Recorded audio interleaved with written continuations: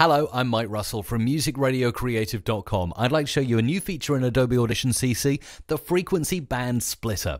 Take a listen to this voiceover right here. Facebook.com/musicradiocreative. Now, to use the frequency band splitter, I'd go into Edit, Frequency Band Splitter. And the thing I love about this effect is you can create a multicolored rainbow.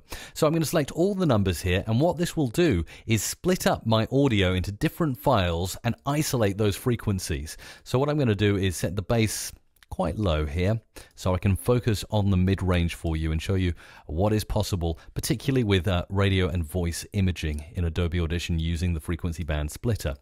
Okay, let's split those files.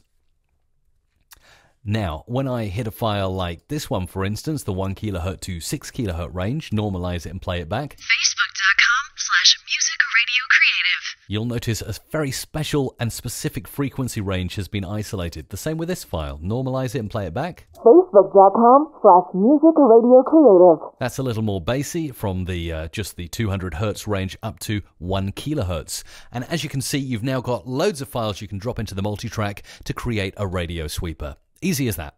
For more Adobe Audition CC tips and new features, hit subscribe on my channel now.